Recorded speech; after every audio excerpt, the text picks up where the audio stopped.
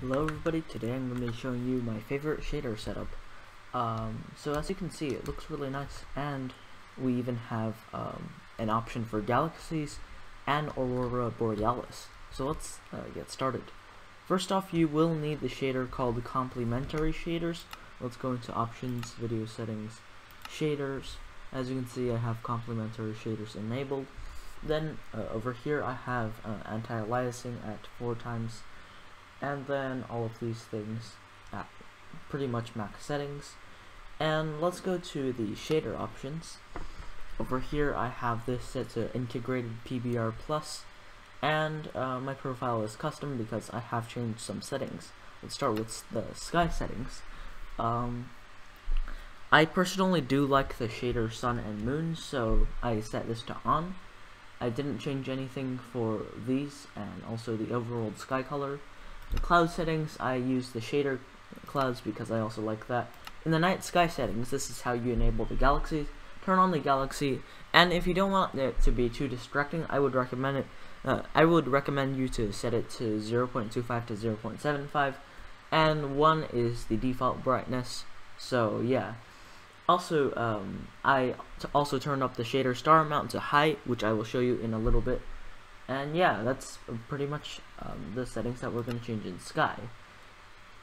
And then over here, you can see that we also have aurora borealis settings. I have set this to on, and also biome check to on, so that you can get auroras only in mountain and colder biomes. And then over here for Ender Nebula settings, I set it to on because it looks really cool in my opinion.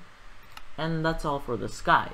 Now for the water, I set it to realistic-ish, and then for underwater caustics, water absorption, projected caustics, and water refraction, I set all of them to on. It looks really nice. I will also show you that after we're done changing the settings.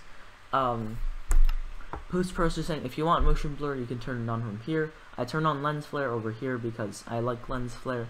It looks really nice in my opinion. And then this is the rest of the settings. Here we can go to the shadows. Here are all of the settings for the shadows. I don't think I changed anything over here. And then for other, I also didn't really change anything for there. So mostly I just changed stuff in the sky, sky, water, and did I change anything with world? If you want a rainbow, you just have to go to world, rainbow settings, and then turn on rainbows so that it appears after rain. And then you can also set light shafts to on. It's pretty much God rays for like ray tracing and stuff. It's simulated over here. And then here we also have atmospheric fog, which I will show you in that cave down to the side. And yeah, that's pretty much all the settings that we have. But I also recommend turning down the brightness to moody so that it has bigger like variations in the brightness. When you turn down to moody, you don't actually turn down the actual brightness. You just turn up the variation of how bright the darkest shadows and the brightest blocks will be. So yeah, that's pretty much all. And let me bring you through this shader for a moment. So as you can see, it looks really nice. You can see my shadow over there. And then this is a mountain. This looks really nice against the background. And you can see the shadows of the trees. The trees are also waving. You can also configure this in the settings if you don't want that. And then let's go under the water for a second to show you the projected caustics. So as you can see these where are they? Oh, here. Okay. So you can see these like water wavy things, like rays of sunlight over here, and they pretty much are projected caustics. It's these like shiny rays of light, like wavy waves of light that appear underwater. Those are the projected caustics that I told you about. And then for the aurora borealis, let's go on to the top of this mountain biome over here and set the time to night. We're gonna go on top of a tree like this for the best view. I'm gonna set the time to night so I can show you the nebula not the nebula, the galaxy and the sunset. So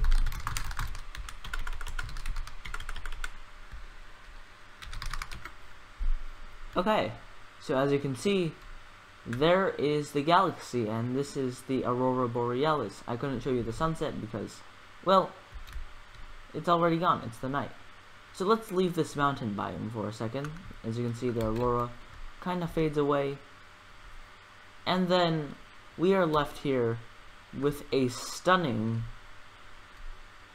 galaxy. This looks really nice in my opinion. So I have it turned up all the way.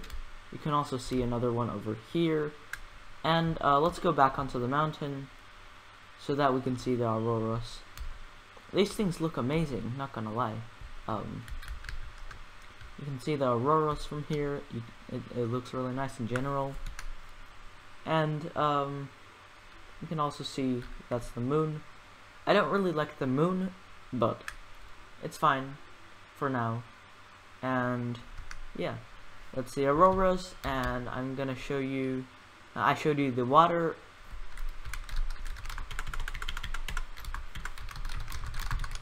And then one last thing that I have to show you is the dynamic fog, or whatever it is called. So over here we have a cave, as you can see. Now, if we go into the cave, you can see these light rays. That's the one that I showed you how to enable earlier. And then you can see that there is a lot of cave fog, because we are traveling inside a cave. So there's bound to be fog because of the really bad, like, oxygen, really bad air in the cave, right? So, with the dynamic, like, atmospheric, you can kind of see how bad the air is. It's like kind of murky. And as a last detail, here is the lens flare I showed you earlier. So yeah, that's it for today's video. I'll see you in the next video. Goodbye.